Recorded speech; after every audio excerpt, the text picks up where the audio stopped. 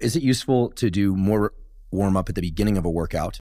You want to have some sort of general global warm-up scheme. We tend to prefer dynamic warm-ups. So this is whole body movements rather than like sitting and stretching, static stretching, things like that. So something that involves momentum. Yeah, momentum or movement, right? So this is like, think about this in like old gym class. It's like your high knees and your butt kickers and just different things like that, where you're moving in different planes. You're moving joints through tons of range of motion. You're getting a lot of movement there. So you're getting the local warm-up. You're also getting the total systemic activation. Everything else is going on there. So that is what we consider to be a general warm-up. 5 minutes is a very sufficient number. Perhaps 10 if you're a slow goer, achy, and some things like that. And you really got to get the ankle warmed up if you're doing lower body stuff. Really make sure that that's moving correctly. The hips and knees will follow. Upper body stuff, really get the shoulder blades and the neck, like making sure you're going there, and the elbows will follow after that.